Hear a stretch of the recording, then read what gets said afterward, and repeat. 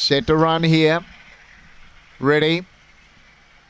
They're away, and Harbison Miss began well. Going with it early was Kumbunyana Song. They burned together early. Then Brando Brown, Oh No Beater. Next was Lock Slipper from Top Nolan. Crown Jester got squeezed out of a Petite Belle last. Favourite took off though, Harbison Miss. Raced about 5 or 6 in front from Oh No Beater, Kumbunyana Song and Lock Slipper, and Harbison Miss wins easily. Oh No Beater second, Kumbunyana Song third, then Lock Slipper. Behind it then was Crown Jester, then Petite Belle, Top Nolan, and last in was Brando Brown.